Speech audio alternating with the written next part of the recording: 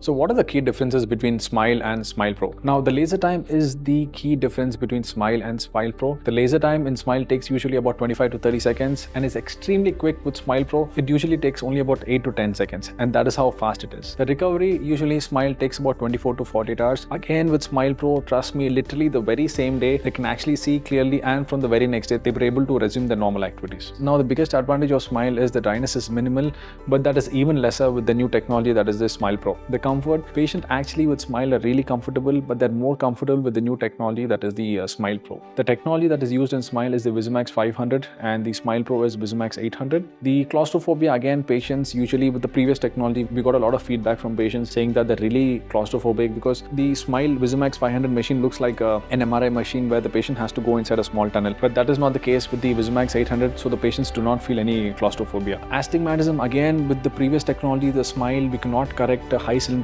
more than -1, but the biggest advantage is with the new technology, the VisuMax 800, we are able to correct high cylinders. So astigmatism can be corrected with the Smile Pro. Last but not the least, the surgery time. So the entire surgery time inside the OR is usually about 10 minutes for Smile, which is actually less, but it's even more lesser with the Smile Pro, which is usually less than 5 minutes. So these are the key differences between Smile and Smile Pro. In case you have any doubts regarding the procedure, you can leave us a question and we'll get back to you.